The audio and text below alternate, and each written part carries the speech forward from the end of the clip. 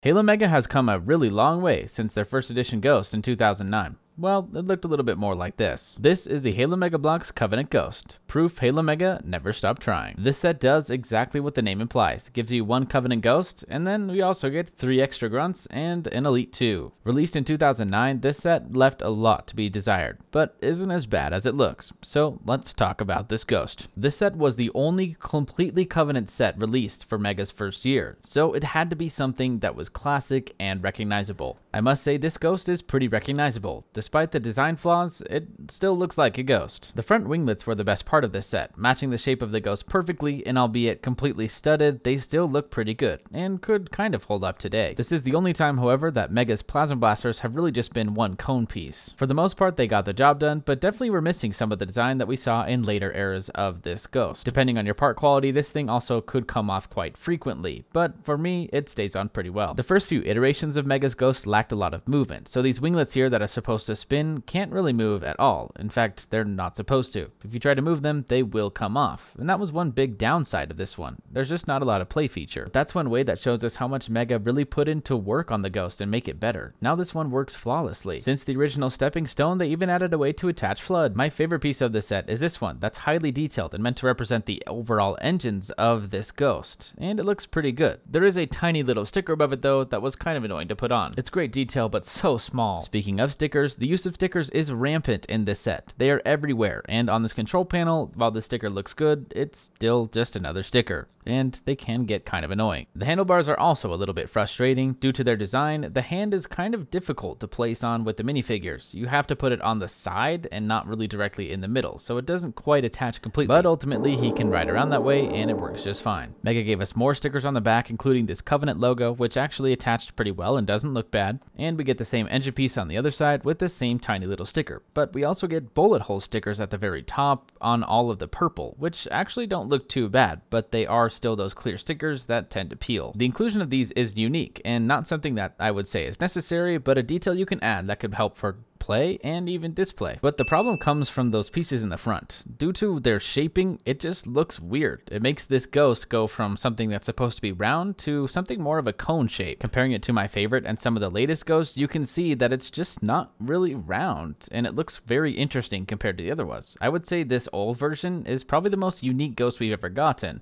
but it's also probably the least accurate. Funny enough, despite having released better Ghost models in the time, Mega actually used this old Ghost model for the Squad 45 animation. Take a look.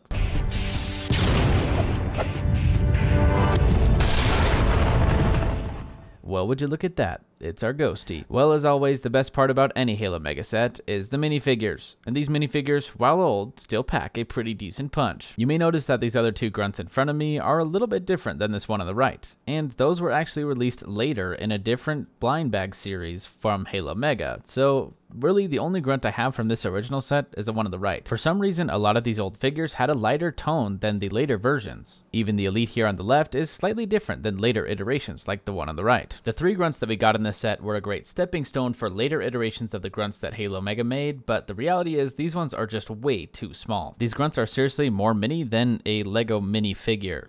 That's how small they are. Funny enough, compared to a clone, they're still undersized. These may not be the best figures ever, but Mega did a very good job at nailing those finer details at such a tiny size. Just look at that head. It has even the mask on it, and it's tiny. The biggest downside to me all those years ago when I got these guys is just how little there is to move. There really isn't much movement at all. The arms can barely move, the head can kind of swivel, and the legs can go side to side. That's it. Our Elite here is the exact same Elite that we got in the Halo Mega Bloks Warthog in the same year. Mega really wanted to get the best out of this design, color, and everything else, and they did a good job. I think more than anything, this Elite is here to be something that can pilot the Ghost, because the grunts really just can't. I guess they can stand there, but because their hands can't move, they're never grabbing onto those little handles.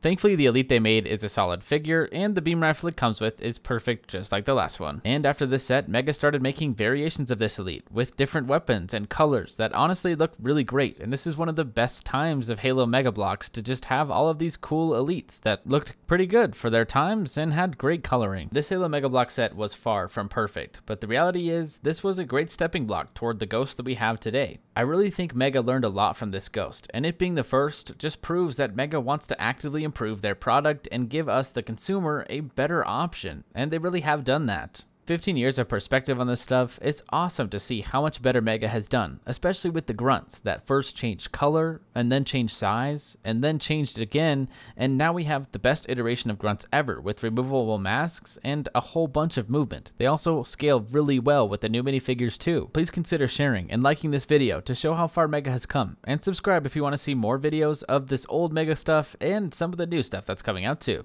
Thanks for watching, and we'll see you next time. Peace.